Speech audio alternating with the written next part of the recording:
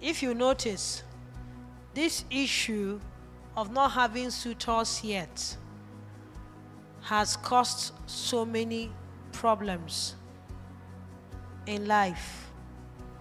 My advice to those who don't have suitors yet is one, you can't kill yourself. You can't pray your own prayers and answer your own prayers.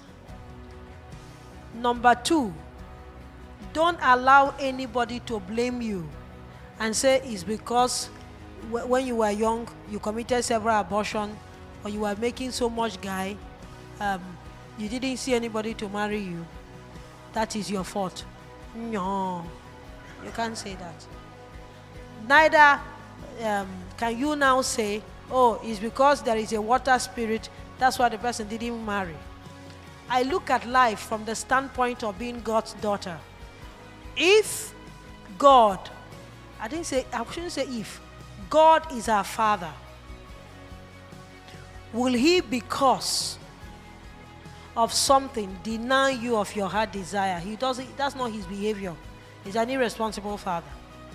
But if it is a reason for which you're emitting rejection, even God will present to you in several ways that you should go for inner healing and deliverance. Because sometimes the reason why you have rejection around you is that you don't look at the world necessarily the way the world is.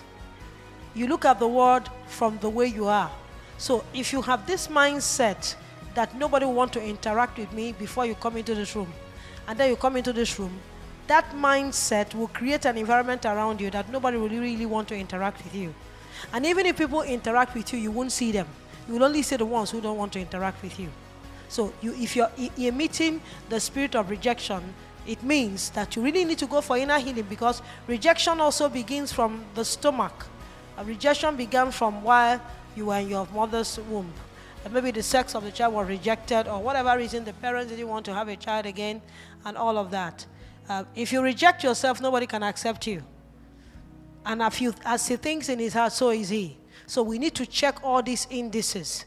If those ones are right, then we leave it in the hands of God, because you're not going to kill yourself or commit suicide.